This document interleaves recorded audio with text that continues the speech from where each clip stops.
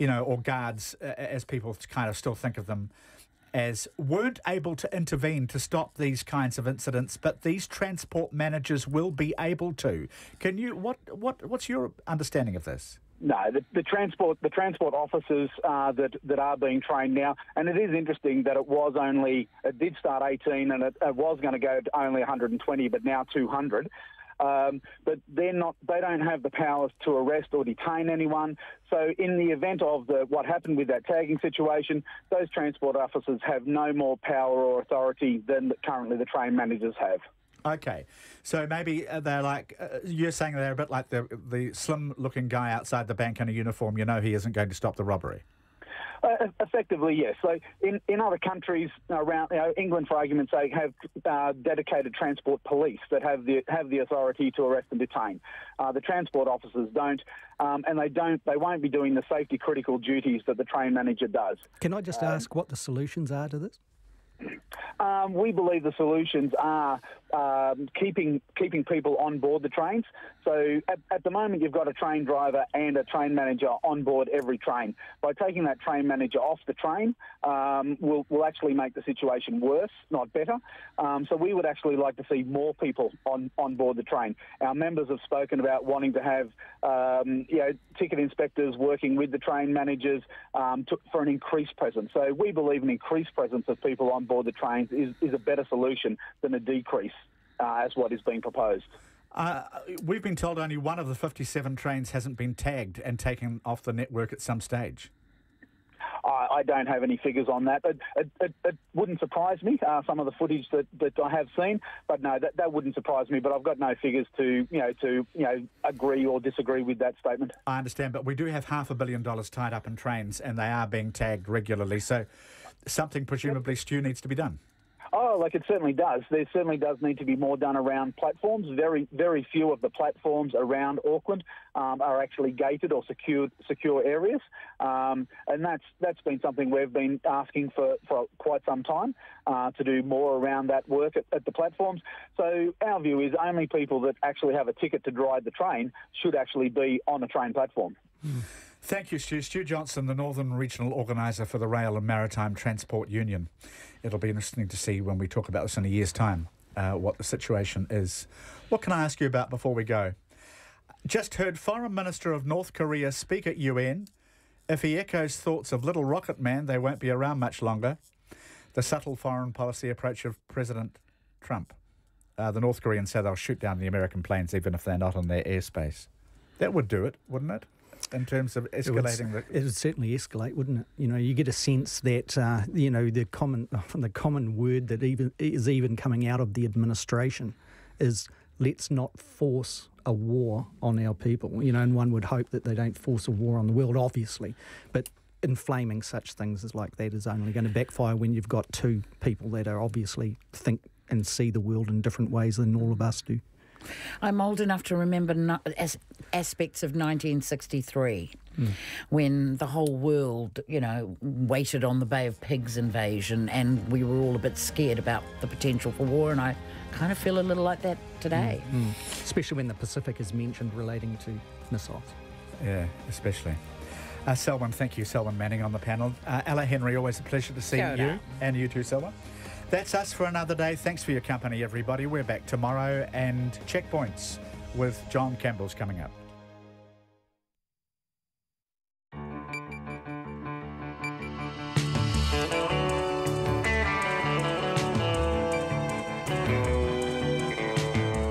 Kia ora everyone. Tonight on Checkpoint, North Korea and the United States aren't at war, but they're sounding increasingly like it. Rabbit farming, it's a growing business, but how regulated is it, and what are the animal welfare standards?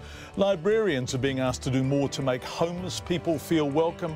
Labour and National hold their first caucus meetings at Parliament today as the two parties prepare to start negotiating with New Zealand First. They're beginning to name coalition negotiation team members. So far, neither party has Richie McCaw. Also tonight, speaking of rugby, what happens to the players poached from the Pacific Islands who go to Europe and don't work out when they are so far from home? And the Havelock North water crisis and the report. RNZ News at 5. Kia ora, good afternoon. Ko Katrina bat in tēnei. A report says the Campylobacter outbreak in Havelock North last year cost about $21 million, with residents the worst affected. The report, commissioned by the Ministry of Health, says contamination of the town's water supply, in which 5,000 people became ill, is the largest incidence of waterborne disease in New Zealand history. Paloma Magoni reports. The biggest share of the $21 million cost was borne by households because of people taking time off work and other activities for illness. That and other inconveniences, such as having to buy clean water, cost residents about $12.4 million. The outbreak cost the local council $4 million. That included investigating the cause of the outbreak, providing clean water, re-engineering the existing water supply systems, and paying for an official inquiry. The report says not all consequences of the outbreak can be quantified. These included personal stress and a loss of public faith in the water supply. This is Paloma Magoni. The Labour leader, Jacinda Ardern, says she and her deputy, Kelvin Davis, will head the party's coalition negotiating team, with other members yet to be confirmed. Both Labour and National are getting ready to start negotiating with New Zealand First to try to form a government. Labour will hold talks with both the Greens and New Zealand First, but may use a different team for either talks. Ms Ardern says Labour has some firm views on who'll be in the talks, but won't release any names until later in the week. I can confirm, though, that late yesterday, we did reach out to New Zealand First and indicate that whenever they were ready, we were happy and available to meet. Jacinda Ardern says her team will be going through their policies to see where there are areas of common ground with New Zealand First and the Green Party. The National leader, Bill English, says he'll name his negotiating team after consulting with New Zealand First later this week. North Korea has been moving warplanes and boosting defences on its east coast after the United States dispatched B-1B bombers to the Korean peninsula over the weekend. South Korea's Yonhap news agency says the moves north of the border have been noted by the country's spy agency. Yonhap says the United States seems to have disclosed the flight route of the bombers intentionally because North Korea hadn't noticed. Earlier today, North Korea's foreign minister told reporters at the United Nations that the Americans have declared war on North Korea, so Pyongyang reserves the right to take countermeasures, including shooting down US bombers, even if they're not in its airspace. The German Chancellor Angela Merkel is promising her party will not lurch to the right as she tries to win back the millions of voters who deserted her in the country's general election. Mrs Merkel's CDU party received the most votes, but hundreds of thousands of people switched their support to the nationalist anti-immigration AfD, which will enter Parliament as the third largest party. The BBC's Damien Grammaticus reports from Berlin. Angela Merkel was today a mixture of determination and contrition. She told Germans her party was the clear winner of the election and said that was no small achievement after already governing Germany for 12 years. She added she will form a new coalition. But the electoral maths means it'll have to be a three-party coalition, the first time that's ever happened in Germany, and it could take months to achieve. Damien Grammaticus. There's a growing fear among evacuees on the Vanuatu island of Ambai, with shelter starting to run out as thousands more flee the erupting Manarovui volcano.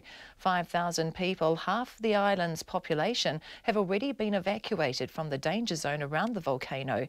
But residents say ashfall is affecting more communities and people are being scared by the booming of the volcanic eruptions. The chairman of Ambai's Disaster Committee says they're in desperate need of temporary shelters as thousands more people are expected to arrive at evacuation centres on the western and eastern sides of the island. The airline Virgin Australia says its flights to Bali will stop to refuel in Darwin in case planes need to circle back to Australia due to an imminent volcanic eruption. Volcanologists say there have been thousands of tremors on Mount Agung and magma is moving towards the surface. More than 42,000 people have been evacuated from their homes and authorities have imposed a 12 kilometres exclusion zone around the mountain. Thousands of tourists pour into Bali each day and an eruption could disrupt airline travel. Jetstar and Qantas say they're monitoring the situation.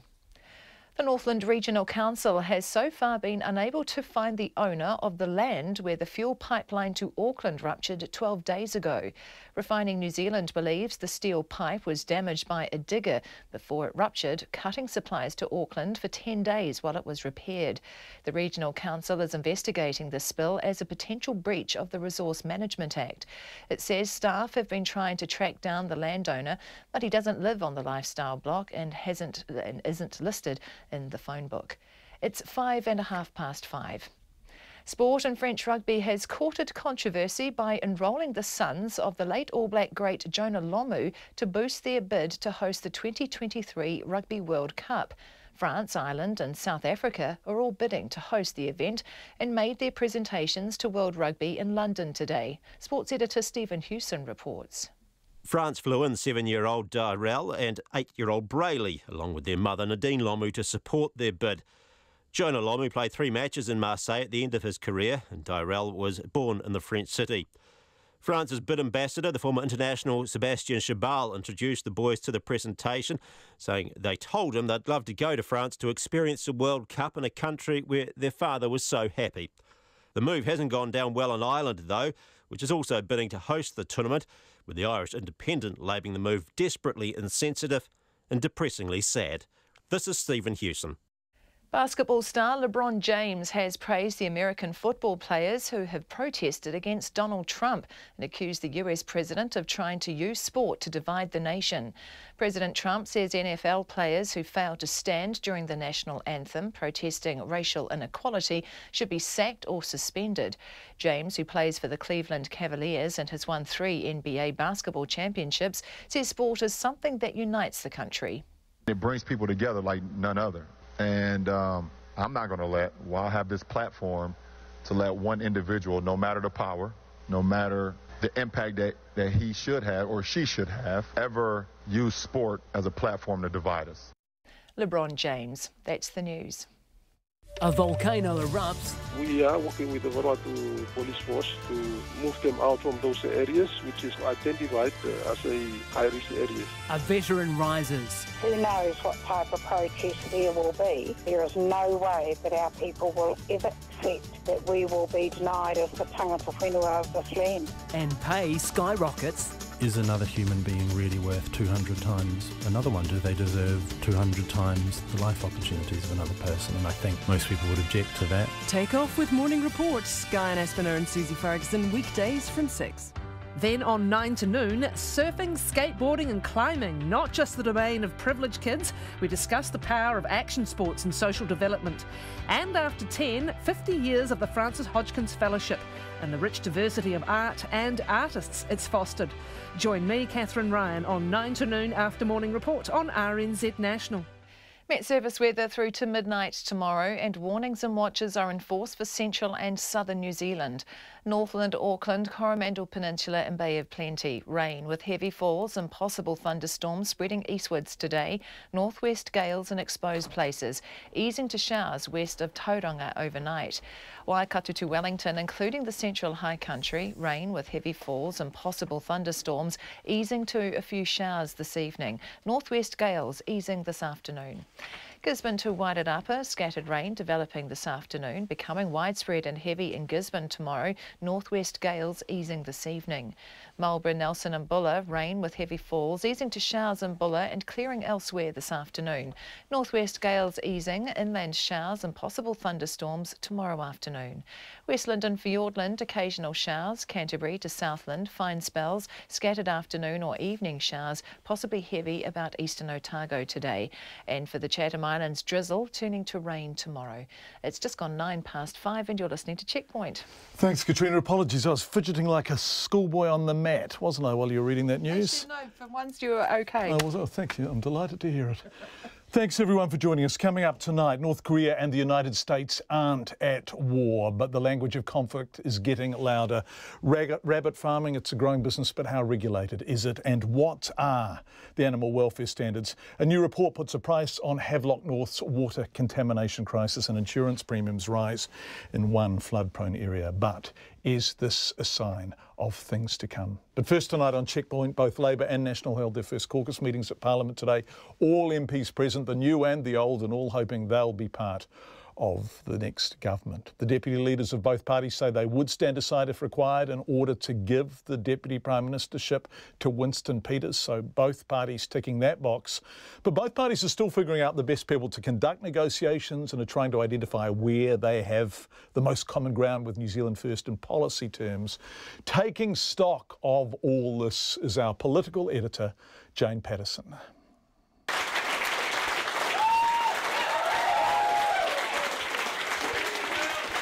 Bill English received a rousing welcome from his caucus, with Labour's Jacinda Ardern being greeted in a similar manner by her MPs. Mr English says negotiations with New Zealand First are likely to last 2 or 3 weeks, but First National has to decide on its team. That'll be something that I would discuss with Mr Peters. Of course we would want cohesive negotiating process, and we'll just structure it in a way that will suit New Zealand First and suit National. Mr English says he's sure Winston Peters will focus on what's best for the country rather than dwelling on anything that's happened in the past, including his description of Mr Peters as a maverick. I've known Winston Peters a long time, in fact for 27 years I think we've been in Parliament together, longer than pretty much anyone else in the building. So there's a lot of things, I'm sure, as I said, a lot of political pushing and shoving. We've been in different parties for most of that time. You'd expect that there's, some differences of opinion. His colleague Stephen Joyce, who was National's campaign chair, says the negotiations will be about policy. It's not about personalities in terms of my personality or anybody else's. It's about putting together a government for New Zealand. Are you willing? I'm going to have to go in because the big guy's going in. Are you willing to give up the finance minister role to Winston Peters if it means... End of the day, I'm just happy to serve and the Prime Minister makes all those calls. This afternoon, Labour's Jacinda Ardern told reporters she had asked her front bench to start a policy comparison between Labour and the Greens and Labour and New Zealand First. She also said she and her deputy, Kelvin Davis, would lead Labour's negotiating team, but has not confirmed the other members. Ms Ardern was asked what Labour can offer New Zealand First. A good working relationship with our senior MPs and a good existing working relationship. Relationships are important in these negotiations, and I'd like to think that we have the existing relationship required to take forward a good negotiation and form a stable, credible, long-term coalition government. Back on the National side, Paula Bennett says she would give up the position of Deputy Prime Minister if that's what's required to make a deal. I'm not too bothered, to be honest. I love what I do. I'd still be Deputy Leader of the party. That's the main thing, really, so we'll just sort of work our way through it. The same question was put to Labour's number 2, Kelvin Davis. If it has to be, it has to be. So it's something that you're open to then? Yeah, but it's not something we would give up lightly, but it's... Jacinda being the Prime Minister is the main focus here. Meanwhile, discussions about who would or would not be on the National Party negotiating team have revived questions about who leaked details about Mr Peters' superannuation overpayment. National's Chief of Staff Wayne Eagleson remains adamant the leak didn't come from anyone in the party. During the election campaign, the New Zealand First leader admitted, after questions from the media, he had been overpaid his pension for 7 years but had paid the money back. 3 investigations have failed to find out who was responsible for leaking the private information. Mr Eagleson was among those in government who were told officially about the overpayment. However, he told reporters today the leak did not come from him. Categorically no. Do you know who did? No.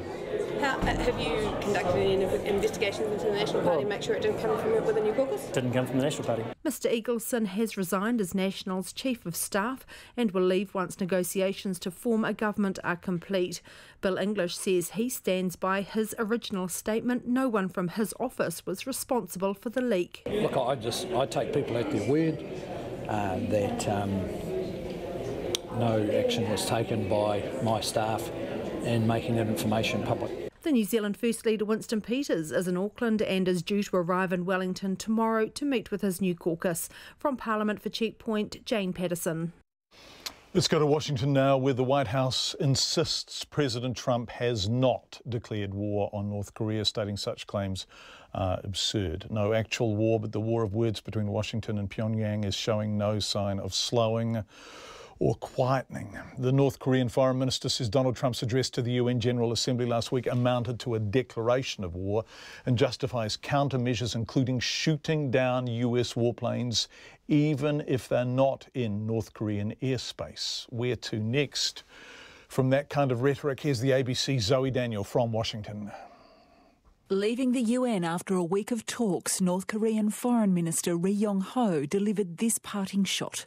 I would like to add one more thing. In light of the declaration of war by Trump, all options will be on the operations table of the supreme leadership of the Democratic People's Republic of Korea. The comment refers to Donald Trump's blunt speech last Tuesday when he promised to totally destroy North Korea to defend the US or its allies, and belittled leader Kim Jong-un, calling him Rocket Man.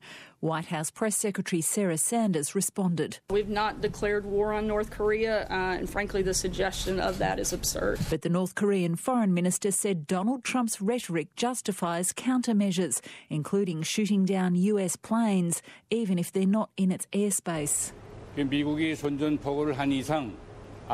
Since the United States declared war on us, we will have every right to take countermeasures, including the right to shoot down US strategic bombers, even when they are not inside the airspace of our country. American B-1B bombers flew off the coast of North Korea on Saturday. It's never appropriate for a country to shoot down another country's aircraft when it's over international waters. Our goal is still the same. We continue to seek the peaceful denuclearization of the Korean Peninsula. That's our focus. Doing that through both the most maximum economic and diplomatic pressures as possible at this point. Donald Trump tweeted yesterday in regard to the foreign minister and his leader that they won't be around much longer. That's further riled the regime, which has intimated it may get in first. The question of who won't be around much longer will be answered then. Spokesman for the UN Secretary-General, Stefan Dujarric, has repeated the need for a political solution. When you have the rise of tension, the rise of rhetoric, so does the risk of miscalculations. Fiery talk can lead to fatal misunderstandings. We would want to reiterate that the only solution for this is a political solution. And I would also reiterate the Secretary-General's call for statesmanship, which he delivered in their General Assembly. China has also called for restraint on all sides. It's Zoe Daniel reporting from Washington. Coming up on Checkpoint, we go to Vanuatu, where large numbers of people are being evacuated from beneath a volcano. Lots of volcanic activity throughout our larger region, and we're looking at that tonight. Rabbit farming and animal welfare standards attached to it.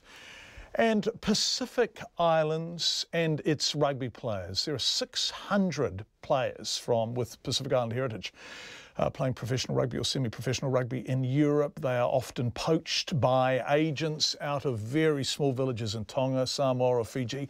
What happens if they get to France or the UK and things don't work out? Well, sometimes actually it's disastrous. All of that and much more coming up. Don't forget, you can text us 2101, you can tweet us at Checkpoint RNZ, and you can email us checkpoint@radionz.co.nz. It's 18 minutes past 5. Thank you for being with us. It was the worst outbreak of waterborne disease in New Zealand's history, and now a new report has put a price on Havelock North's water contamination crisis. The report, commissioned by the Ministry of Health, goes into some detail about the medical impact of the outbreak and translates all of this into costs. And the sum is large. Eric Frickberg has been reading the report and he joins us now live from Wellington. Hi, Eric. How much did this cost? Well, it cost an awful lot of money. It was $21 million in total. And who paid that money? It was people like you and me, John, if we'd been living there. And there would have been a lot of us. There were 5,088 households in which someone at least got sick in their household. And it cost a lot of money, $2,440 per household. Multiply that out and you get $12.4 million for the household sector. Now that's an awful lot of money, and it's way ahead of the next sector to pay the next largest amount, local government, $4.1 million, and doctors and hospitals, $2.5 million. Now all that's a lot of money, and it adds up, as I said before, to a total cost of this crisis, $21 million. Right. You talked about the impact of households in this community. How does all of this compare with the $200,000 offered by the Hastings District Council and the Hawke's Bay Regional Council for people who had suffered seriously from the disease? Given the figures that you've given us, that sounds woefully inadequate. Pretty much so, $200,000 as you say. Now since then 37 people have applied. They had to have been sick for more than 6 months, and they were. They haven't yet heard whether they got the money, but it doesn't come close to the real costs. Now what happened was people got sick. They couldn't go to work. They couldn't drive their kids to school. They had to, if some of them were okay, they had to drive to get fresh supplies, fresh water. They had to spend a lot of time cleaning the house, doing more laundry, and that costs money. But there's more to it. Many people who got Campylobacter got more sick as a result. 3 died, 3 got Guillain-Barré syndrome, which is very serious. Yeah. Others got something called reactive arthritis. Many already elderly people progressed faster towards frail infirmity than would have been the case otherwise. And if that's not enough, John, there are these: hypertension, lower leg cellulitis, urine retention, delirium and pneumonia. Now, John, all this, as you can imagine, has a huge, huge personal cost. But what the authors of this report have done is to look at it economically. They've worked out how much is this worth. They've done that through something called the opportunity cost, which is the value of the next best thing they could have been doing. Now, this sounds like cold-blooded analysis, and it probably has a place, but it doesn't come close to addressing the real price that people paid for this disaster. Eric Frickberg joining us live from Wellington. Thank you so much, Eric. We would love to hear from you if you were in the community and you were directly affected, either someone in your family or someone in your workplace, or you yourself got sick. Are you satisfied with this kind of analysis, and do you feel that the costs to you personally have indeed been taken seriously enough? Do text us 2101, or if you've got more to say, then you can fit in a text email, checkpoint@radionz.co.nz. 5:21, let's go to Vanuatu, where half the population of the island of Ambai in Vanuatu has been evacuated and a state of emergency declared after a volcano started spewing out ash. About 7,000 people, all from remote villages, have been taken to safety so far. The volcano known as Monaro has been rumbling for weeks, but its activity increased rapidly and problematically on Saturday. Andrew McRae reports. Monaro towers from the centre of Ambai, an island in northern Vanuatu, about 300 kilometres from the capital, Port Vila. The volcanic alert is now at level 4, which means a moderate eruption's underway. Dickerson Tevi from the Red Cross in Vanuatu says 32 evacuation centres have been set up on both the eastern and western sides of the island. The centres are located well away from the volcano in the safe part of the island, which has been identified. If the situation does upgrade to level 5, then it might be reviewed for maybe a mass evacuation from most part of the islands might be expected. Authorities have been using boats and vehicles to move people in a compulsory evacuation. The director of Save the Children Fund in Vanuatu, Georgia Tacey, says people are feeling the effects of the volcano. We have communities on the move because they're not only hearing the volcanic explosions, they can see it, and the volcanic ash and acid rain have been present. Authorities in Vanuatu say they're taking action now in case the eruption intensifies. Peter Carissa is from the National Disaster Management Office. The major hazard at the moment is more to do with asphalt and acid rain. We want to be more proactive rather than reactive to some of the volcanic acid. Manuel Amu from Ambai's Disaster Committee says moving people from their homes into an area that has limited housing and food is challenging. He says they're in need of temporary shelters, as 2,000 to 3,000 more people are expected to have to be accommodated at evacuation centres. Dickerson Tevi from the Red Cross says the country's coping at the moment, but that could change. Within the next couple of days, we should be able to see if we will need more assistance, maybe from outside. At the moment, we're still at the early stage trying to assess the situation and just coordinate on the ground, basically. There's been no change in activity from the volcano, which is one of the most active in the world since Saturday's eruption. GNS volcanologist Steve Sherburne says the main eruption's been contained within a large crater. I think from talking to the colleagues over there, it's the potential ash to fall on people's homes and particularly their gardens where they grow vegetables, and the impact that's going to have on people's livelihoods and you know, a lot of these people basically grow their own food.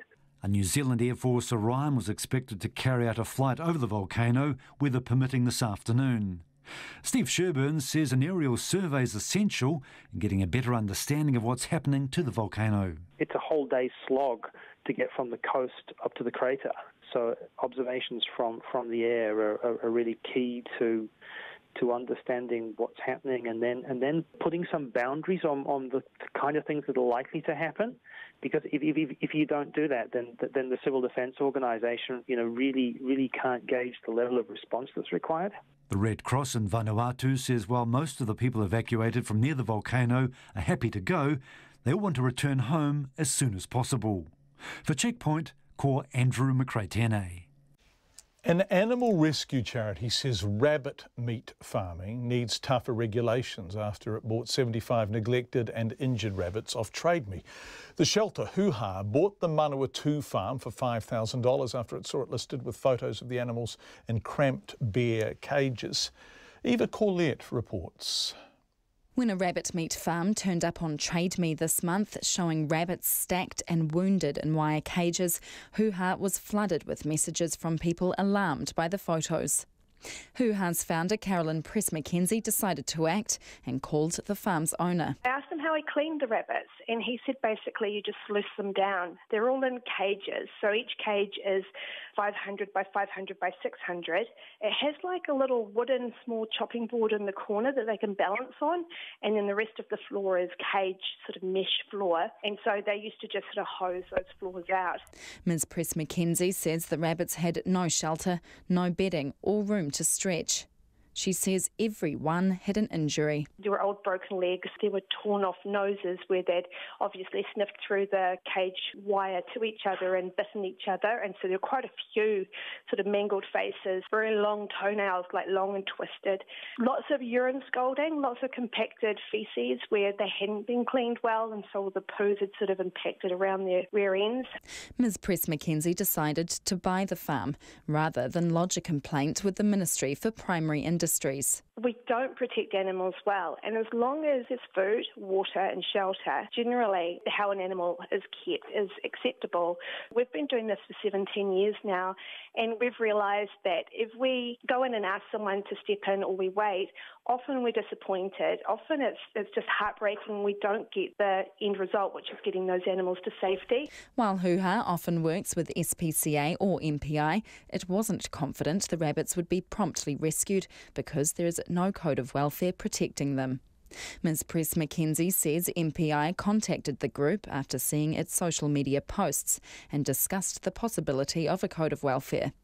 She says that should be a bare minimum to protect rabbits against old-school farming practices and put the industry on the radar. If you look at factory farms, chickens, cell crates for pigs, and even the way we chain dogs in New Zealand in our, in backyards, there are so many things that New Zealanders as a whole are doing wrong, and these codes don't actually protect the animals. So yes, we're very excited that there's going to be change. We know it won't be enough, but I guess it's the first step forward.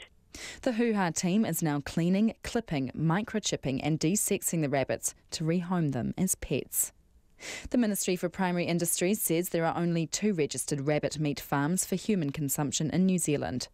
A spokesperson says anyone in charge of animals must comply with the Animal Welfare Act. However, the ministry says it won't be able to investigate the farm because it has now been dismantled and evidence lost.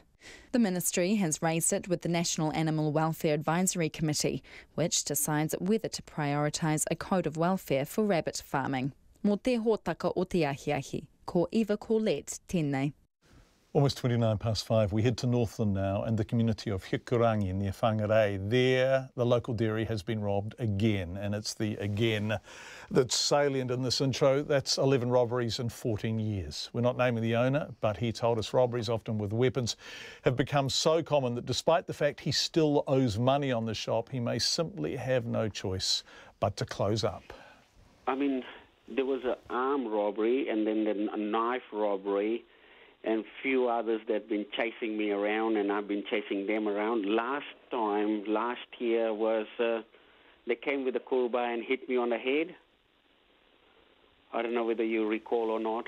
I do recall that. Yeah, and now I was at the back sleeping, and then the alarm went off, and then I managed to come in the front. But when the alarm goes off, I think the people who come to steal, they're not realizing anything that when the alarm goes off, we will be coming to the shop, rushing to the shop, but still they don't take any notice of it, and they're still in the shop until I come, and then they run away. See, there were 4 of them, and I was only alone, and I was half asleep, and I don't know what to do. This time I will going to claim insurance. I've been claiming insurance before too, but I didn't get much luck. But this time the stock is gone, and I don't have money to turn over the stock. So now I need insurance help, and I'm fully insured, yes. So hopefully the insurance will going to roll over the money so that I can come on my feet again. But that's not a point. It will going to happen again and again and again and again. It's no stop of it. But how can we stop it is to close, and that will be the end of it. So you're going to close your shop? Eventually, not now, not straight away, but it will going to happen, yes. Maybe 6 months' time, maybe a year's time, but it will going to happen, yes. And they took cigarettes. What else did they take? No, they took cigarettes, they took drinks, they have taken chips, they have taken lollies, they have taken, my daughters go to school, so she had a school bag, glasses was there, prescription glasses, and all the book work that she was doing at school, they have taken everything, and the phone as well. They have taken the bag, whole bag actually they have taken.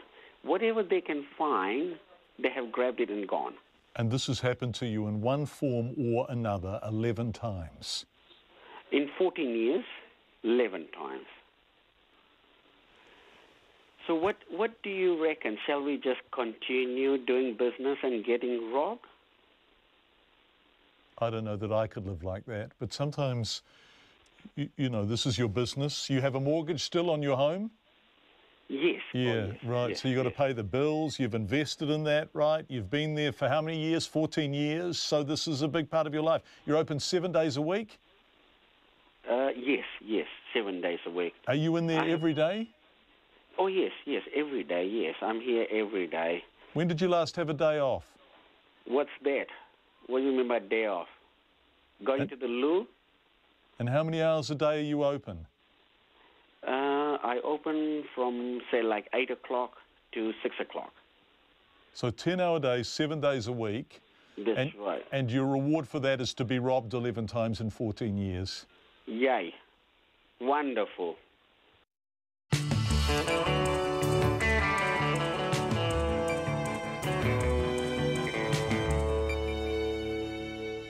You are with Checkpoint on RNZ.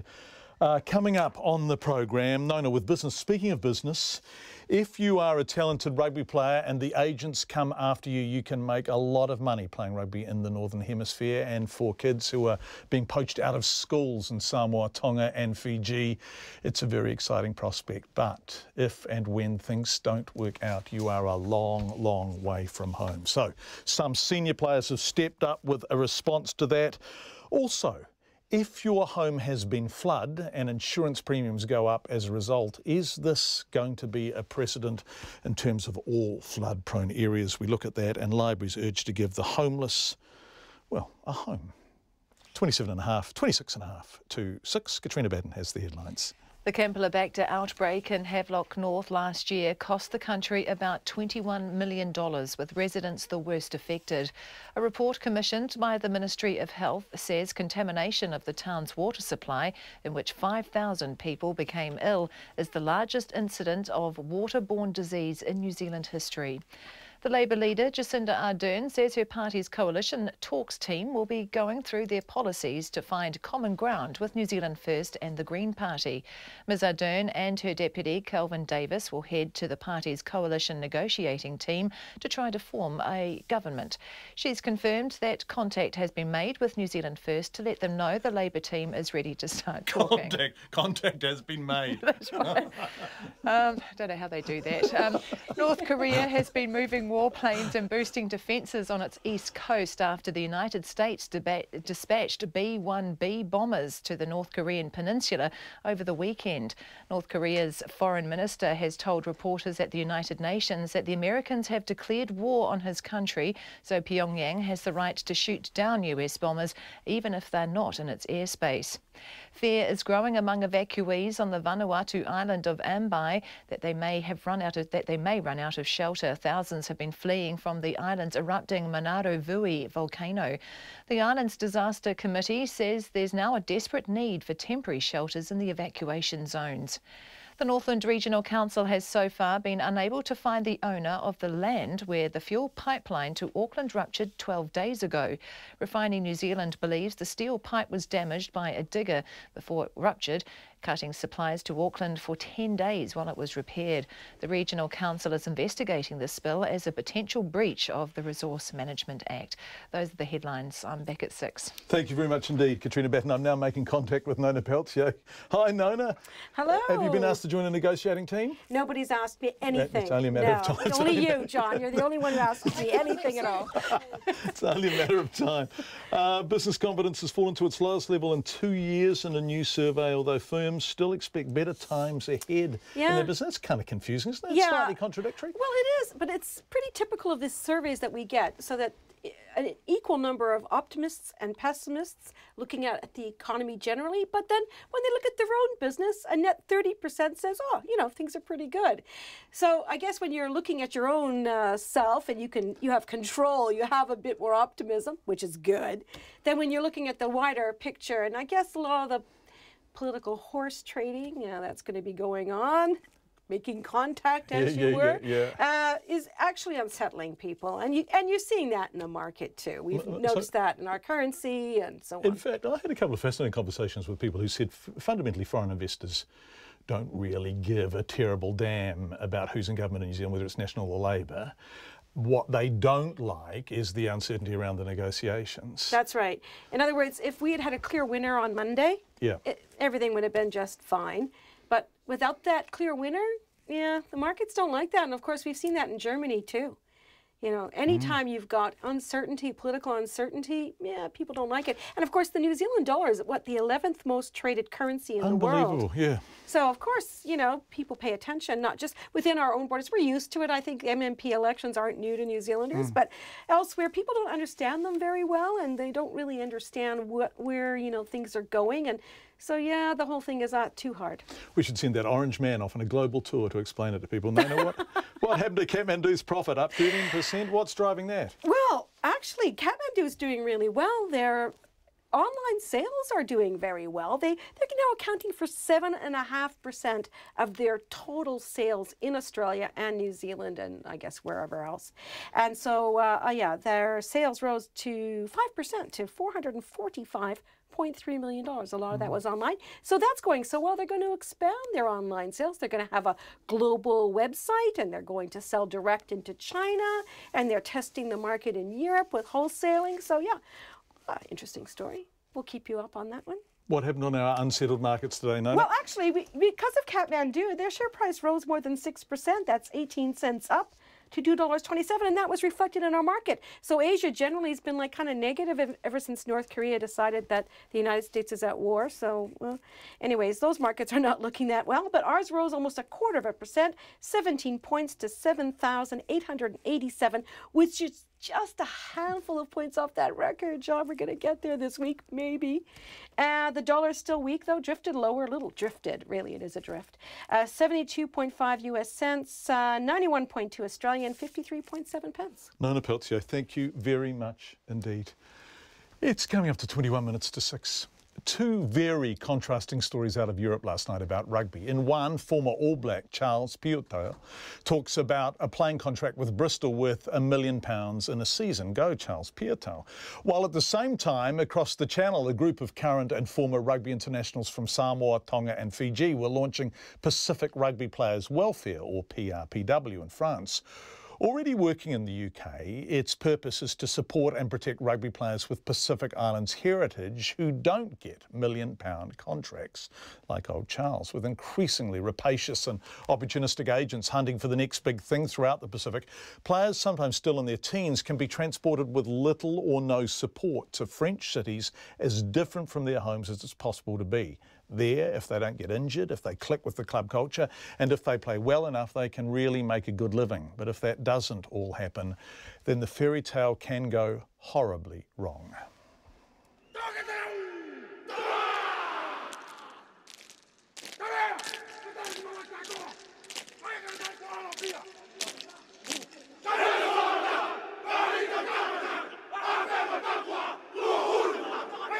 There are a few scenes in sport quite like what you're listening to. It's 2007, the Rugby World Cup, and in Montpellier, France, the Tongan team is performing the Sipi Day.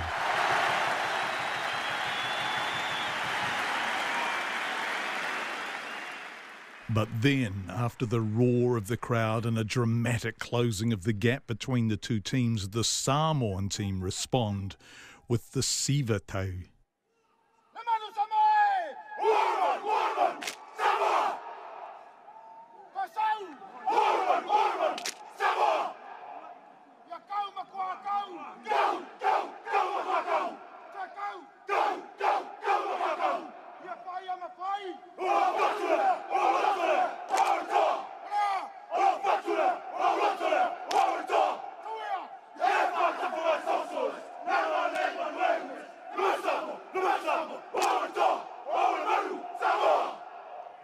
The challenges aren't often seen in France, but the players are. There are more than 600 rugby players with Pacific Island heritage now playing in European rugby leagues. Some are runaway success stories, and some have found themselves heartbreakingly adrift. There's some real horror stories that have been going on, just in regard to the Pacific rugby players over here, not having been attracted to the UK and Europe, and then subsequently just left to their own devices. Some come out the other side, some aren't so fortunate. That's Mai Kumanga, former Manu Samoa player and professional player and coach in the UK. Kellett for Amasino is left out. Vaenga. Lovely run by Umanga. The flying fullback is in. Levi.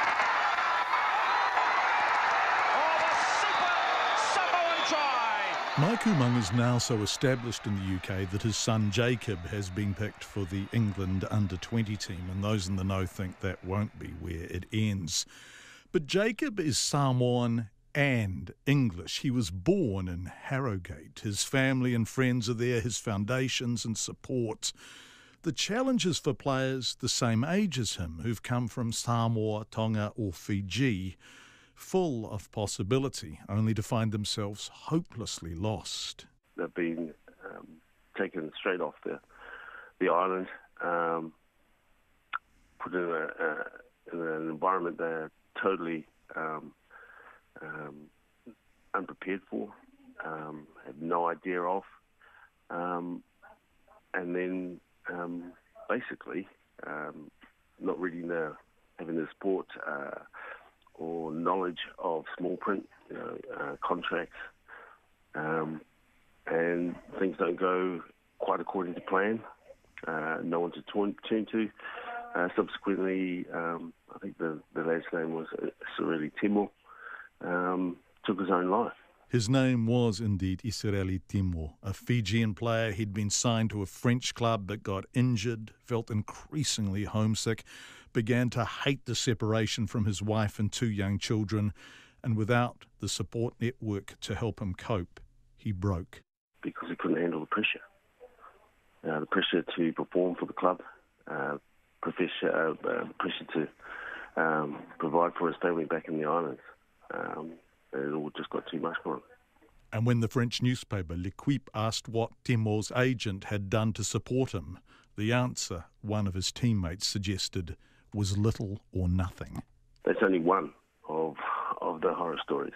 So, senior players, among them Mike Umanga himself, Daniel Leo, a former Manu Samoa lock whose pastoral activism off the field has been as committed as his play on it, and Junior Paramore, who played in 3 Rugby World Cups for Manu Samoa, formed PRPW, Pacific Rugby Players Welfare, to offer support and to lobby for greater care and responsibility from the agents who solicit young players from the Pacific to join European clubs, then sometimes disappear as soon as their commission payment has been banked. One of the biggest issues is the unregistered agents will know someone in the village. They'll go and pluck someone out, like you say, out of total obscurity, send them over, and then, like you say, if it doesn't work out, they just left to their own devices. Which is why PRPW launched in France overnight. Rugby celebrates its Cinderella stories, the boys who come from nowhere to become stars. But it's the boys who come from nowhere who don't become stars who might truly need looking after. And then we're finding more and more of that, like you say, the Cinderella stories. There's so many that don't get exposed or exposure. The ones that don't work out so well. Some of them are fortunate enough to, come out, maybe scarred and able to get back to either, New Zealand, Australia, or back to the islands and, live to fight another day. But as I spoke before about the lads, there's some people that don't get to get that opportunity. Mike Umanga, PRPW was launched in France overnight. 14 minutes to 6. Librarians are being asked to do more to make homeless people feel welcome. The call has gone out at a librarians' conference in Christchurch, where a book club for the homeless at the Auckland Library has been held up as an example of what others could and should be doing. Conan Young reports. While homeless people are a common sight at libraries around the country, so far only Auckland's main library has made a concerted effort to make them feel welcome. A person with no address is not going to be able to take books out. The answer, give them a space where they can leave their books overnight and pick them up again on their next visit. Auckland also offers a book club, a film night and a blog where people can talk about what it's like to be homeless. The president of the Library and Information Association, Louise Lahat, would like to see others around the country follow the city's lead. Even if it's a response to making sure their staff are trained in understanding what the issues are, how to deal with people with compassion, but also firmly in terms of mitigating any impact on other customers. Louise Lahat says the homeless have as much right as anybody else to access libraries. She notes a number of them are well educated and well read and are not just looking for a warm place to spend the day. If there is behaviour that's unacceptable, and that may be because of drug use or mental health issues, then you deal with that behaviour. So libraries do sometimes trespass people, and some libraries do have security guards who can help de-escalate issues. But again, it's about the behaviour and not who's doing it. A keynote speaker at the conference, Matt Finch, who's from the State Library of Queensland, says in Brisbane the library is a popular place to keep cool in summer, and he says there's nothing wrong with that. I went to a library in a shopping mall in Brisbane, and it was on a sweaty, stinky Saturday afternoon. There was a lady pushing her shopping trolley with stuff around on the ground floor of the library. There were toddlers, there were kids reading comics, there were people doing research, there were people running small businesses. And what the librarians did was they kept an eye on the situation over there in Brisbane to make sure nobody was troubling anyone else, but that no one felt like you're not welcome here just because of who you are. A homeless Christchurch man, Brad Edgeworth, says he mostly uses the library for the internet and always feels welcome there. I just go on Facebook and to keep warm. So keep in touch with people. And, yeah. And so what's it like when you're there? Do you feel welcome? Yep. Why is that? No, it's just warmness of them. The happy chappy hello. Mike says he would go to the library if it wasn't for his social phobia, but says from what he's heard, homeless people are already well catered for. I thought it was all good as is anyway, because quite a few of us homeless people go there anyway, to relax, read and jump on the computers. Yeah. So, but if they were planning to go all the way out, okay. A Christchurch City Council spokesperson says it's looking closely at the work being done in Auckland and hopes to implement many of its initiatives as part of its new $85 million central library, which is due to open next year. In Ototahi for Checkpoint, ko Konanyang tēnei. 11 minutes to 6. Tourists are continuing to pour into Bali despite the threat of a major eruption of the island's Mount Agung volcano. Volcanologists are certain the magma beneath the mountain is moving towards the surface and an eruption, potentially a very major one, is imminent. More than 42,000 people have been evacuated from their homes and authorities have imposed a 12K exclusion zone around the mountain. The ABC's Indonesian correspondent Adam Harvey has this report from Denpasar. The planes keep coming, almost 400 of them each day, bringing a vital commodity to the island. Tourists and their cash. The imminent eruption of Mount Agung hasn't affected the flow of visitors, not yet anyway.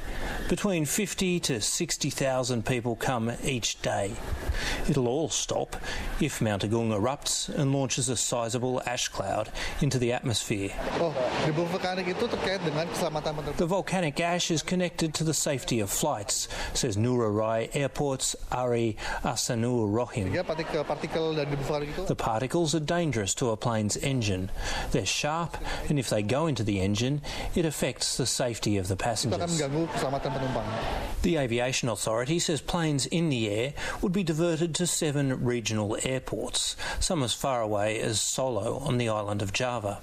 Those on the ground will be protected as much as possible, with covers over the engines. We've had a meeting with ground handling and the airlines, and we have to be ready to cover the planes. About 2 hours' drive from the airport, there were 64,000 people living within 12 kilometres of Mount Agung. Indonesia's Disaster Management Agency says 50,000 of them are now living in emergency shelters right across the island. The rest, hopefully, are staying with friends and family. The smaller shelters are crowded and uncomfortable, usually single rooms in government buildings where everybody sleeps on the floor. 2 Australian women, Robin and Karen from Adelaide, were helping out yesterday in one of the shelters. Yes, helping the Bali Red Cross, just doing what we can to help them, visiting people in the evacuation shelters, and they're just taking data, finding out what villages these people have come from. So the Aussies need to help. Yes, and yeah. They share this island as tourists, and we all need to help. Yeah. It's impossible to say when the volcano will erupt. Most of the experts think it'll be soon. Sutopo, the chief of Indonesia's Disaster Management Agency, says this is an unpredictable business. Indonesia's President, Joko Widodo, has promised to visit the evacuation shelters today, pending, of course, an eruption of Mount Agung. That was Adam Harvey in Denpasar. Let's go to Germany now, where the Chancellor Angela Merkel says her mission is to win back voters who deserted her party in the country's general election as she tries to stitch together a coalition. Mrs Merkel's CDU party received the most votes, but hundreds of thousands of people switched their support to the nationalist, anti-immigration, ultra-right-wing AfD, which will enter Parliament as the 3rd largest party. However, it's very unlikely it will play any part in a new coalition government. There are already signs of division within the AfD since the election result, with the party's co-chair announcing she would not be part of its parliamentary group. From Berlin, the BBC's Damien Grammaticus reports. Angela Merkel strode into her post-election press conference today a mixture of contrition and determination. She's a veteran political survivor, now winner of a 4th term as Germany's Chancellor. Her position as Europe's preeminent politician remains unchallenged, but she's undoubtedly been weakened too by this election.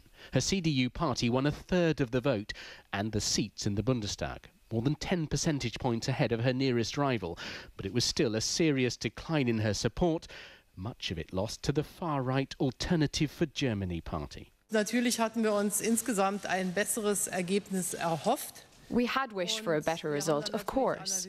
We're now trying to analyse the votes we lost, especially those which went to the AFD. We want to win those people back by addressing some of their issues. Where they will have to be won back is largely in what was East Germany. In all, 1 million voters deserted Mrs. Merkel's party for the far-right AFD, many because they believe that during the refugee crisis she lost control over Germany's borders.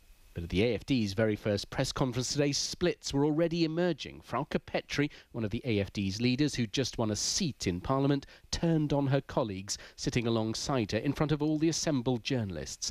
She said they were becoming too extreme. The AFD could never hope to win power. Eine anarchische Partei, wie es in den vergangenen Wochen das eine oder andere Mal zu hören war. It's been said that the AFD has become an anarchic party that could only be successful in opposition, not to govern. But I want to make real politics, so I've decided that I will not be part of the AFD in the Bundestag. And she walked out. The AFD's remaining leaders are sticking to their line that the influx of 1 million refugees means Germany is losing part of itself. We don't want that, they said. Germany as a whole now looks to be entering a more fractious and divided period, diverting Angela Merkel's energies as she forms a coalition, then tackles the challenges Germany is facing. The BBC's Damien Grammaticus from Berlin. It is 5 minutes to 6. You're with Checkpoint on RNZ. Thank you for being with us. Coming up, flood-prone areas and the cost of insurance. But an environmental group says a pile of asbestos close to a popular walking track on Auckland's Rangitoto Island has been there for 40 years and there's no firm time frame to have it safely removed. The control mine base was built during the Second World War and was demolished in the 70s. Since then, tons of asbestos-covered material has been sitting out in the open. The Department of Conservation is responsible for the island and says it's applied for government funding to help it clean it up, but is waiting to find out if its bid has been successful. Sally Murphy reports. The control mine base is listed as number 9 on the government's priority list of toxic waste sites to be cleaned up. DOC would not be interviewed about the site, but in a statement, Auckland Operations Director Andrew Bowick says the asbestos poses no immediate risk to the public or the environment if it's left undisturbed. The department put out a tender to remove the waste in 2015, but the tender was later cancelled. RNZ have not been told what led to that decision. Now DOC has applied for funding under the Ministry for the Environment's Contaminated Sites Remediation Fund to help with the clean-up. Sustainable Coastlines help support volunteers carry out coastal clean-ups. Its co-founder Camden Howard says they first called on DOC to take action 6 years ago after finding the site while doing a beach clean-up. Essentially, it's very close to a public walkway. You know, we call our Hodaki Gulf Islands the Treasured Islands. That's one of DOC's campaigns out there, and very close to one of those public walking spaces is a large deposit of asbestos, which obviously has some fairly well-known human health hazards. DOC says the site is closed to the public, but Mr Howard says if people want to access it, then they can. Anyone that can and wants to land a craft on that island or go for an explore around the rocks, which we're all welcome and able to do as Kiwis walking around the high tide mark, then anyone that does that can access it, absolutely. Mr Howard says he can understand DOC can't afford to clean up everything quickly, but it's a shame the site has been left for so long. Ricky Jones is the president of the Demolition and Asbestos Association and says cleaning up the area will be a big job. Logistically, there would be a lot involved in removing the asbestos from the island. Depending on the extent of it, how big it is and how much asbestos there is, you may need a barge and some equipment and machinery. And there's processes as well where you've got to carry out background air monitoring, clearance testing. Getting across the island and getting it back would be quite a large task. Dave Vert worked as an archaeologist for DOC for 25 years and says the department is struggling to deal with all the problems it inherited from other government agencies when it was formed 30 years ago. The thing is that DOC's got so many really, really important things to do in terms of both the natural and historic management of the huge area of land it looks after without having to sort of basically clean up messes that shouldn't have been left behind in the first place. DOC says if funding is granted, it hopes to have the asbestos removed from the island and disposed of by early next year. In Auckland for Checkpoint, Sally Murphy. 1.5 minutes to 6. If you're watching, you're about to get the added bonus of Katrina Batten walking behind me with the 6 o'clock news headlines. Hold on, we're just going to pause for that. Nice. She hit me. She hit me. There'll be witnesses to that. She hit me with the scripts of 6 o'clock as she reads the news. Bear that in mind. Lots of feedback coming in tonight, and we really appreciate it. This is a lovely one. Well, it's a bit sad, but it's really lovely. Reverend Simon Martin from Nelson. Yesterday, I ministered at a funeral in Nelson for a homeless man, at which several Nelson Library staff attended and spoke lovingly about a dear man they got to know very well. We've got a great central library here. It certainly sounds like it, Reverend Simon Martin, and it's a very lovely text to have sent us. That's off the back of Conan Young's story about libraries and their duty of care to the homeless who want to go in there during the day. Yvonne says, nice story, good on Auckland Library staff. Thank you for that feedback. Lots of feedback about water. Ironic that one of the chief players responsible for the dreadful Havelock North water poisoning has just been elected as the local MP. Go figure. And another texter announced even the households that didn't get sick were very affected. Schools were closed, so one parent from every household was taken out of work for the duration. We really appreciate hearing from you. Thank you for joining in. It's coming up to 6 o'clock.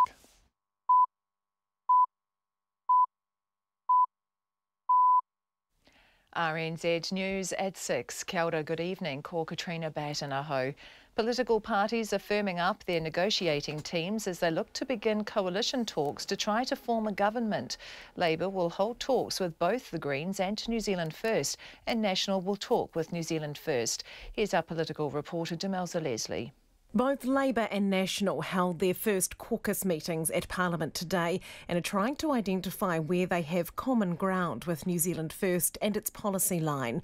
The Labour leader, Jacinda Ardern, says she and her deputy, Kelvin Davis, will head the party's coalition negotiating team, with other members yet to be confirmed. The National leader, Bill English, says he will name his negotiating team after consulting with New Zealand First later this week. The Green Party has named a 5-strong negotiation team fronted by its leader, James Shaw. New Zealand First will hold a caucus meeting at Parliament tomorrow. From Parliament, Demelza Leslie. The Ministry of Health has found Havelock North's water contamination cost about $21 million. Its report says the outbreak was the largest incidence of waterborne disease in New Zealand history, and the biggest cost was borne by households. It says with people taking time off work for illness and other inconveniences, such as having to buy water, households forked out almost $12.5 million. The ministry says the water contamination cost local government $4 million, which included investigating the cause of the outbreak, providing water and re-engineering water supply systems. An earthquake with a magnitude of 6.5 has hit off Fiji. The quake was 100 kilometres deep and struck south of the Fijian Islands. The Pacific Tsunami Warning Centre says there's no threat of a tsunami. Indonesia's National Disaster Agency is warning the Mount Agung volcano on the island of Bali has entered a critical phase and an eruption is imminent. Nearly 60,000 people have now fled the slopes of the volcano and a 12-kilometre exclusion zone has been put in place, but some have been reluctant to leave their livestock. The BBC's Indonesian editor Rebecca Henschke reports. Volcanic activity is increasing and tremors are becoming more frequent. To the National Disaster Agency spokesperson Sutopo Nugroho, they could not, however, predict the timing of an eruption, he stressed. Nearly 60,000 people have now fled the area around the volcano, packing into temporary shelters or moving in with relatives. But concern for livestock is stopping others from leaving. A local animal rights group is trying to help, evacuating animals left behind or releasing them. Rebecca Henschke. And a resident on Ambai Island in Vanuatu says the volcanic eruption there is worse than the last one in 2005. A state of emergency has been declared and at least 5,000 people, half of the island's population, have been evacuated from the areas most affected by ash since the volcano began belching on Saturday. The local disaster committee says people on the island need urgent help with food, water and other supplies. A Christchurch City councillor says he's disappointed the police are backing down over proposed regulations of sex workers. The police have withdrawn support of a proposed bylaw that would limit the movement of street-based sex workers. The City Council proposed the move after complaints from residents in St Albans, north of the Central Business District. A councillor, Dion Swiggs, says he's not happy the police have turned around their position. Mr Swiggs says the council needs to now find ways to keep encouraging sex workers to move away from residential areas. From our perspective, it's just like, actually, we've got to respond to our residents and actually try and help them and encourage the workers in a multitude of different ways to actually respect the wishes of the residents on that street. So, yeah, it is a bit of a disappointment that the police did that 180 on this issue. Dion Swiggs says he believes the only way of legislative approach can now be taken is if Parliament gets involved. Police have caught a prisoner who escaped this afternoon from the Whangarei courthouse. The man, who's 29, has been remanded in custody but managed to escape at about 2 o'clock. He was recaptured a couple of hours later, a few kilometres away. He'll appear in court again tomorrow morning, charged with escaping custody. The police have resumed their search for Stephen Lowe from Dunedin, who's been missing for more than a week. Mr Lowe, who's in his 50s, was last seen when he left his work in Portsmouth Drive in the morning of Friday, 15th of September. Yesterday, the police suspended the search to assess areas of interest. The police say searchers have again been exploring the Catlins Conservation Park. The Brazilian government has revoked a controversial decree that would have opened up a vast reserve in the Amazon to commercial mining. Environmentalists are celebrating what is a major government backdown. The BBC's Katie Watson has more. The reserve of more than 40,000 square kilometres is home to indigenous tribes, as well as being rich in gold and other minerals. It's been protected since 1984, but the Temer administration last month said it would open up the area. It was a move that caused outrage. A court suspended the measure, saying any change to the reserve status had to be considered by the Brazilian Congress. Katie Watson reporting. It's 6:05. Sport and the Kiwis Rugby League World Cup hopes they have suffered a major setback with confirmation the playmaker Kieran Foran has been ruled out through injury. New Zealand Rugby League says Foran's new NRL club, the Canterbury Bulldogs, has made him unavailable for the tournament so he can recover from a quad and back strain which plagued him during this season with the Warriors. The World Cup will be jointly hosted by New Zealand, Australia and Papua New Guinea and kicks off late next month. The All Blacks were presented with jerseys and introduced to the crowd when they attended a football match at the famous Argentinian club River Plate. Although they were unable to inspire the hosts to a win, the All Blacks can successfully defend their rugby championship title with victory over the Pumas in Buenos Aires this weekend. Halfback Tawera Kurbalo says it was a unique experience to go to the most successful football club in Argentina. The atmosphere was probably haven't seen anything like that before. They get right into it, and there was a bloke that was on the drums for the whole game, so hat off to him. We really enjoyed the singing, even though we couldn't understand what they were saying. Probably wasn't very nice things about the other side, that's for sure. Tawera Kurbalo. Arsenal have kept up their 100% home record this season with a 2-0 win over West Bromwich Albion in English football's Premier League. The West Brom midfielder, 36-year-old Gareth Barry, appeared in a record 633rd Premier League game, surpassing the mark set by former Manchester United winger Ryan Giggs. That's the news.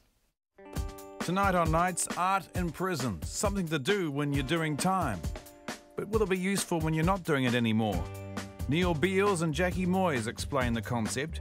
We have this week's edition of Forecast, in which a panel of 4 comedians predicts the news before it happens. They certainly didn't pick the election last week, and our economist Brian Easton ponders the fiscal implications of said election result.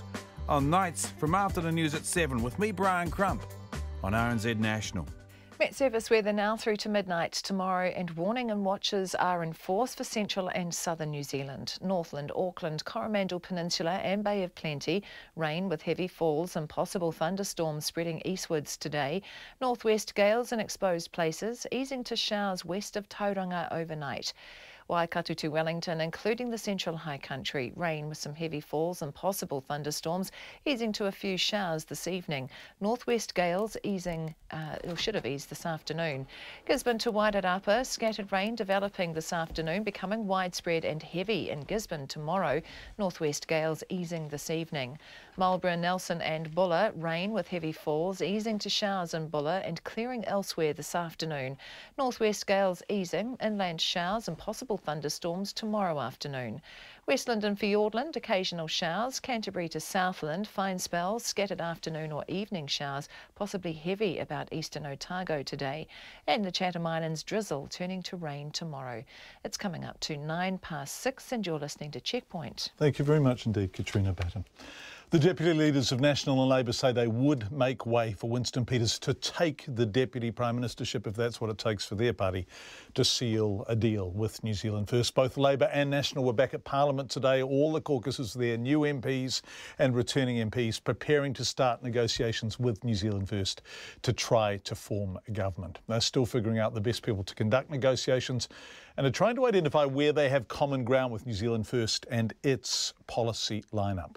Jacinda Ardern this afternoon announced that she and her deputy Kelvin Davis would lead Labour's negotiating team, but will reveal who else is on it closer to the time of formal negotiations kicking off. She told reporters at Parliament she did not have a timeline for when those talks will begin. I can confirm, though, that late yesterday, we did reach out to New Zealand First and indicate that whenever they were ready, we were happy and available to meet. And that was at the Chief of Staff level? We did that to the Chief of Staff level. No, I have not spoken directly to Mr Peters yet, but I respect that he's taking the time to talk with his colleagues and others, and that's time and space that we will be respecting. What date when they might be ready? No, I don't have an indication as yet. Would you expect to sit down and have any sort of formal talks before October the 7th? Oh, look, I haven't necessarily set that expectation. I think, though, that it would be prudent of all the political parties to go and do the preparatory work because we are working to quite a tight timeline. But I fully expect as well that we won't have anything really formalised until we have those special votes in, and that's a fair expectation. What can you offer Winston Peters in terms of trust? Sorry, what? What can you offer Winston Peters in terms of trust? A good Bill English might not be able to. Or a good working relationship with our senior MPs and a good existing working relationship. Relationships are important in these negotiations, and I'd like to think that we have the existing relationship required to take forward a good negotiation and form a stable, credible, long-term coalition government. He's cut the Greens out of the equation before. Would you be happy for him to do so again? As I've indicated, I think we need to go into these negotiations, of course, accepting that they carry at the moment 6% of the vote. Do you respect Mr Peters? Yes, I do, particularly as a senior member of Parliament with a lot of experience. Do you trust it? Yes, I do. You wouldn't have a three-way negotiation. Can you just explain why that is? Yeah, no, what I set out yesterday was my expectation would be that we'd have talks individually with each of those parties separately. There may be a set of circumstances where further down the track that might be something that that we instigate, but at the moment I see them as being individual negotiations. Jacinda Ardern earlier in the day, the National Party leader Bill English told reporters there are ongoing discussions between his office and Mr Peters' office about the logistics of setting up a negotiation meeting. Well, there's just ongoing discussions about that. As you know, Mr Peters has been up north and he's travelling. I don't think we would get too concerned about the way things are moving. He'll be coming back to Wellington. He's got to address his own caucus and will meet with his own caucus and then begin negotiations as everyone would expect. He wasn't that happy about calling him a maverick. Are you worried about that at all? Oh no, I'm not worried about that. I've known Winston Peters a long time. In fact, for 27 years, I think we've been in Parliament together, longer than pretty much anyone else in the building. So there's a lot of things, I'm sure, as I said, a lot of pushing and political pushing and shoving. We've been in different parties for most of that time. You'd expect that there's, some differences of opinion, but I think I've always been clear that I understand his role. Given the result of the election, he's an experienced politician. He takes his role very seriously, and we would expect to be able to begin negotiations on that basis. Do you think he can get over some of the grudges he has with the National Party? Well, I think, as I said, he understands his role, and the role here is to, now that we've had an election where the people have spoken, which is at the core of our democracy, then it's up to the political party leaders to form the kind of government indicated by the election. And Mr. Peters knows that as well as anybody, and I'm quite sure that he takes that role seriously and responsibly.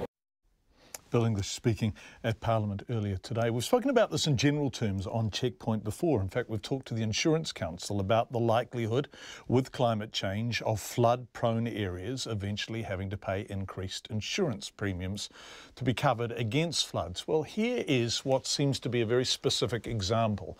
A man whose home was gutted in the Edgecombe flood is disgusted after being told he has to pay 3 times his usual insurance bill, and his insurer says others could expect rises of up to 30%. Now, Val Ware's Tawhara Place home is still uninhabitable after it was flooded when the town's stop bank burst in April.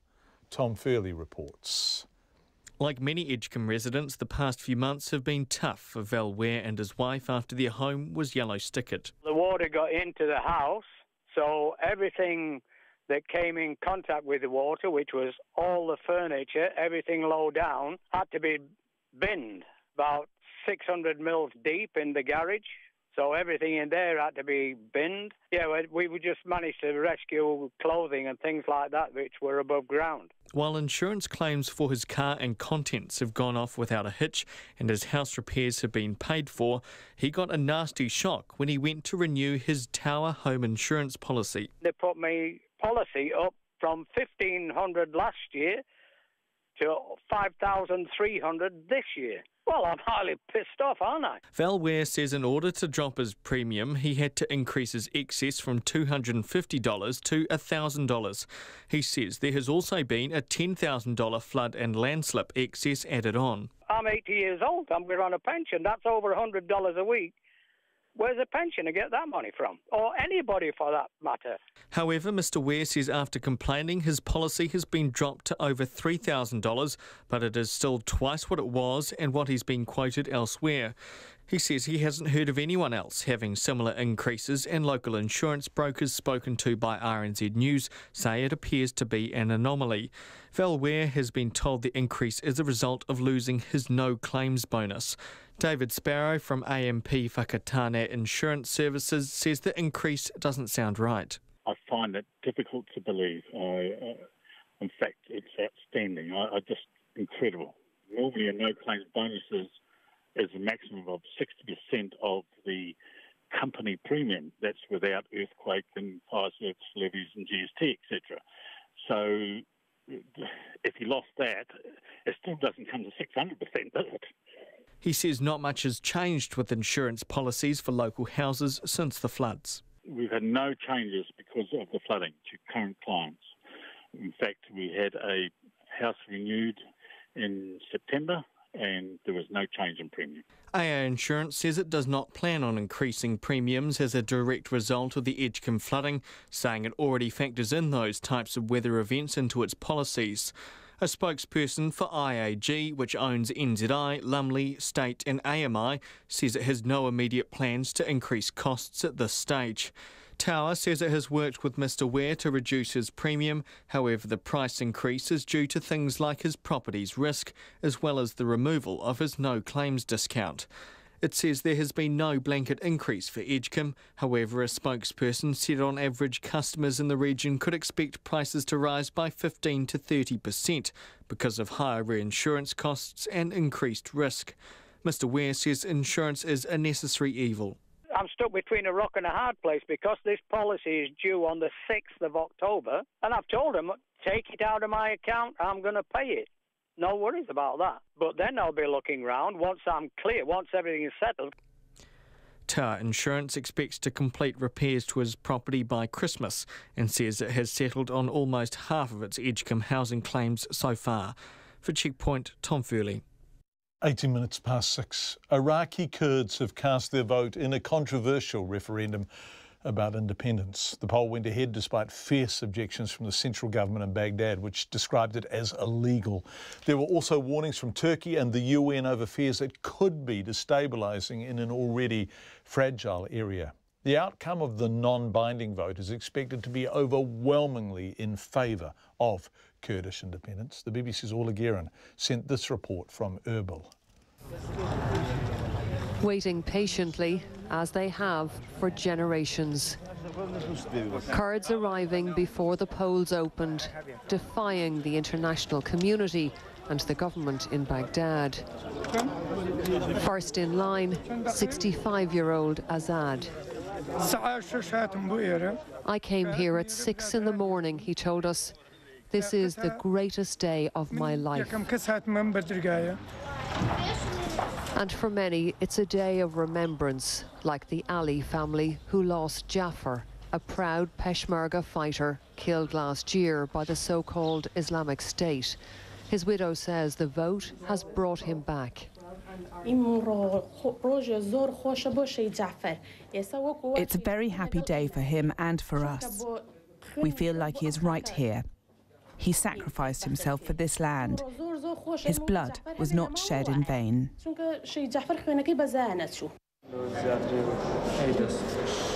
Then, at last, time to cast her ballot. We hope that we are getting our freedom, she says. But this vote is being watched anxiously by neighbouring states and by the West. The fear is it could spark new conflict, and not only in Iraq. Kurds say that what's happening here today is about self-determination, about democracy in action. Far from trying to stop them, they say the international community should be giving them strong support. There is a real sense here of history in the making, and whatever comes next, the votes being cast today could reshape the Middle East. Even before the result, Kurds took to the streets in the city of Kirkuk. We are free now. The oil-rich city is controlled by Kurdish forces, but also claimed by the central government in Baghdad. And the divisions here are now all too clear. In Arab neighbourhoods, we found a very stark contrast. No referendum fever here.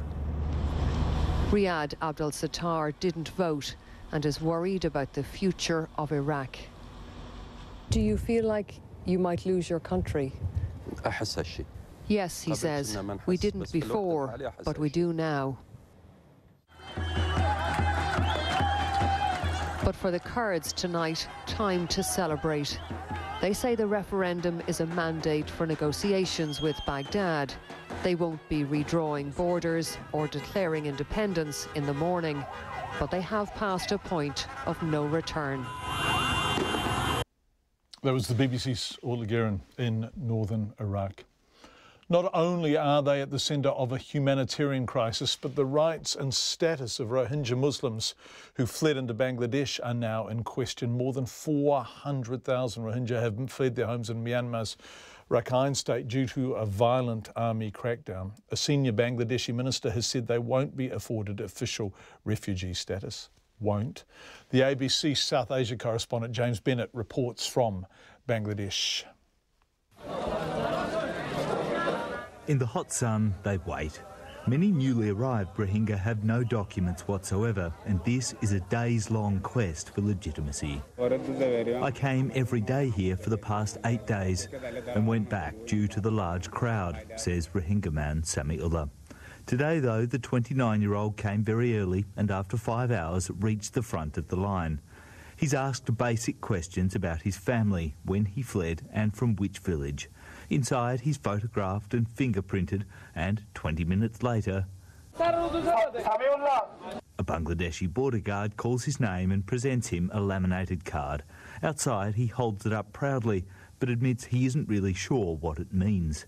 Authorities say, take this card, it will be beneficial for you, he says. Although small and poor, over the years Bangladesh has accepted waves of Rohingya refugees fleeing violence in Myanmar. Approximately 300,000 were thought to be here before this latest and largest exodus, escaping what the UN calls textbook ethnic cleansing by the military in response to Rohingya insurgent attacks last month. Faced with over 430,000 new arrivals in a month, the government here has been open. They're welcome for now, but it doesn't want them staying. On Sunday, briefing the press after a Law and Order cabinet meeting, Industry Minister Amir Hossain Amu said they wouldn't be declared refugees. At present, we do not have any plan to give any refugee status to Rohingya. But the United Nations High Commissioner for Refugees, Filippo Grandi, says under international law, the Rohingya must be protected. People that are fleeing from violence, that are under the conditions in which these people have fled, are refugees. The director of Human Rights Watch's refugee program is Bill Frelich. Even if they haven't signed the Refugee Convention, they have obligations under what's called customary international law, not to push people back to places where they would face these serious harms. Bangladesh's government does have another incentive to gather this data. Several government figures have expressed concern about potential radicalisation in the camps, and this registration is a golden information gathering opportunity. Industry Minister Amir Hossain Amu again. The reason behind the biometric process is to keep record of Rohingya. We want them to go back to their own place. Rohingya man Samiullah says he'd happily return, but only if Myanmar will guarantee peace and security, something that right now seems a very distant prospect. There was James Bennett from Cox's Bazar in southern Bangladesh. It's coming up to 25 minutes past 6. The Christchurch residents who fought long and hard to curb the sex trade in their neighbourhood are outraged the police have given up enforcing proposed regulations. Some residents north of the Central Business District have been pushing for tighter regulations for years, saying they're being abused by sex workers and their properties are being vandalised. Earlier this year, the police said they would enforce a proposed council bylaw, but now they've done a U-turn. Logan Church reports. Some residents in the leafy suburb of St Albans have received a letter saying the police will no longer enforce the proposed sex worker regulation. One of those residents is Matt Bonas, who has been fighting for a crackdown on sex workers in his neighbourhood for years.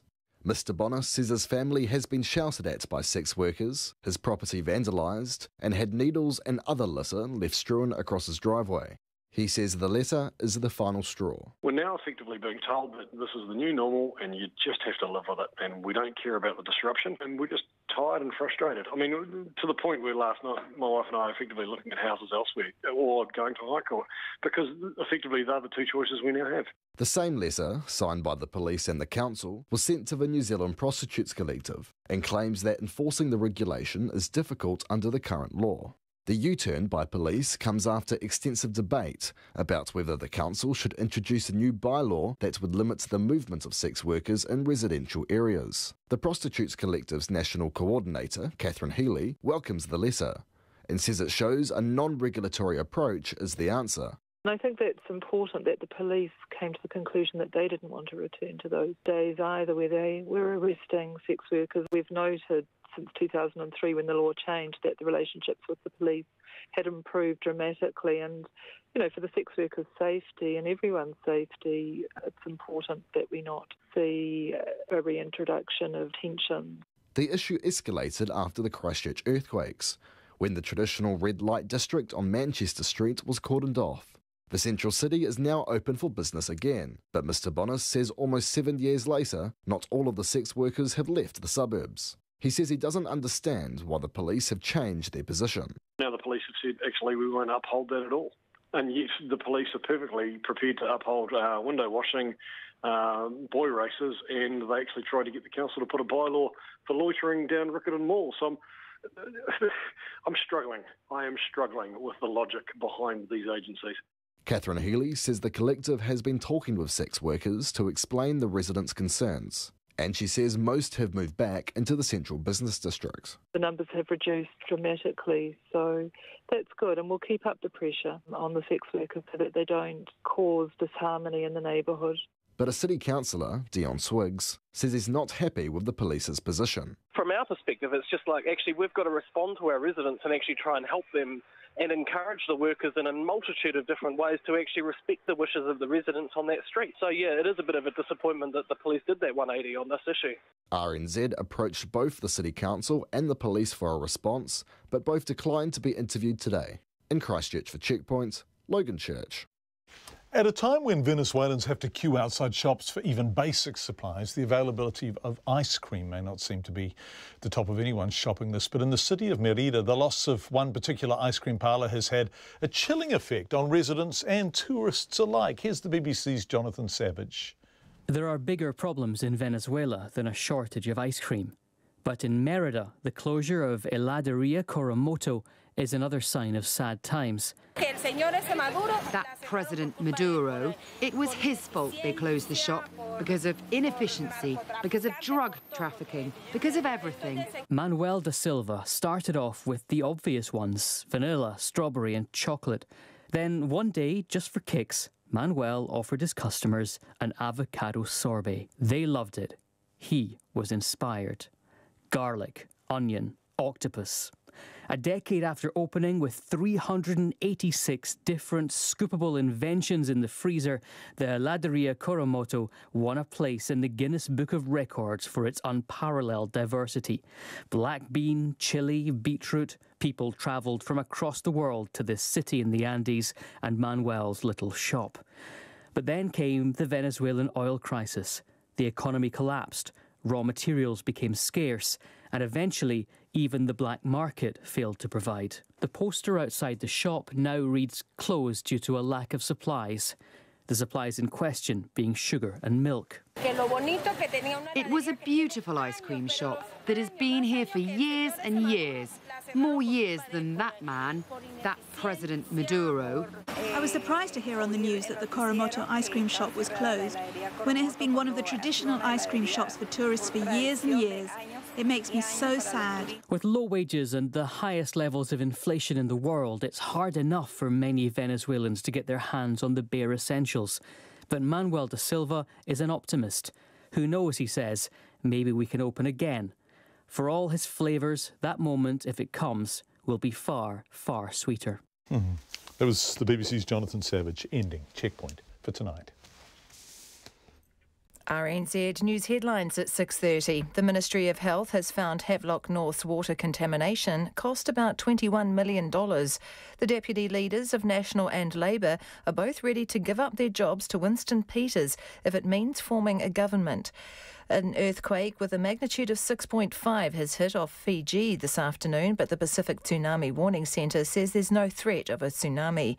And Indonesia's National Disaster Agency is warning the Mount Agung volcano on the island of Bali has entered a critical phase and an eruption is imminent. Our next news